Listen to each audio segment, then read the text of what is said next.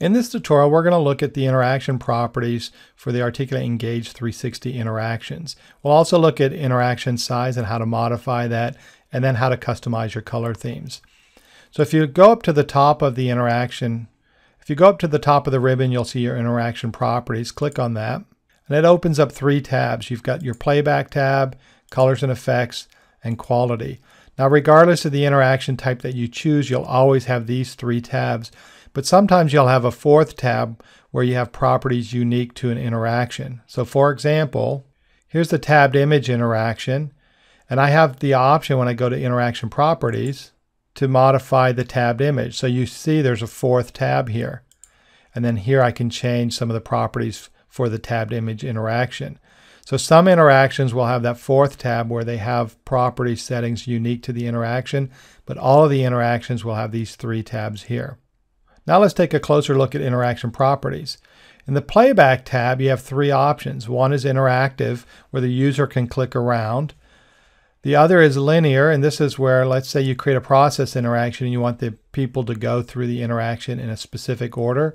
You can assign that here with the linear, or you can have the interaction play by itself in presentation mode and then set the timing here. In colors and effects, you can choose a theme color. If you create your own theme color, it'll show up in here, but we have some default colors that you can choose from. And then you have header type option. By default, Articulate Engage has a dark header, and that will display your interaction title. You have the option of having a dark header or a light header, or you can have no header. Now, if you choose none, that means the interaction title also won't display. And then down here you have some other options like animations. I kind of like the fade animation. The fade animation is a little bit more subtle, but these are just subjective things and based on your preference. Media border, when you insert an object or a picture, you'll have no border, but you can choose rounded corners or a drop shadow. And then you have sound effects. By default, you have this clicking sound effect. A lot of people, after 3 or 4 clicks, they kind of get annoyed by the sound effects, so that's something to consider. So you can always turn those off right here. And down here you can set your interaction fonts, the title and the content font. Now when you look at the quality tab, this is where you can modify the compression settings when you publish the course.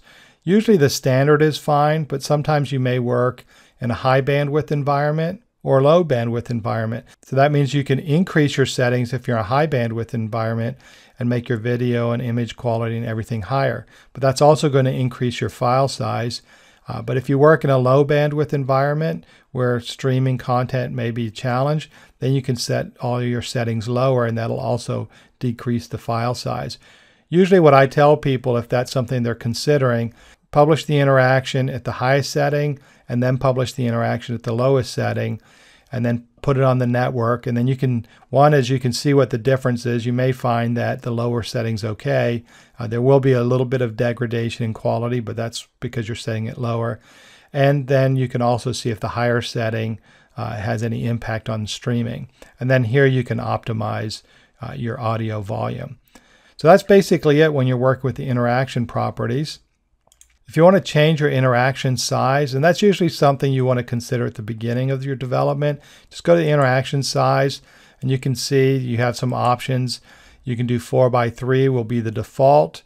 You can also choose a 16:9, which is kind of a standard as well, or you can create custom like I did here. And with the custom, I actually created a square looking interaction.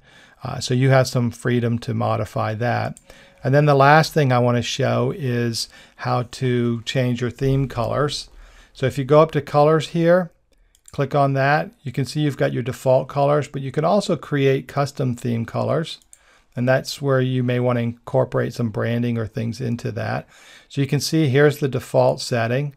So I've got my background here, I've got my header, and then content and all of this.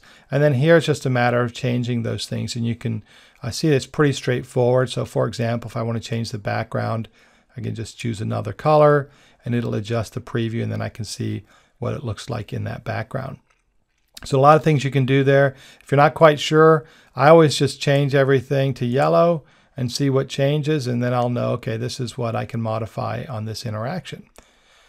So that's basically it. So when you're working with the interaction properties, you have some property controls. You can change your interaction size, and then you can also customize theme colors to work with your branding. If you have any other questions, don't hesitate to jump in the community and ask. We're always there to help you. And then watch the other tutorials to learn more about Articulate Engage.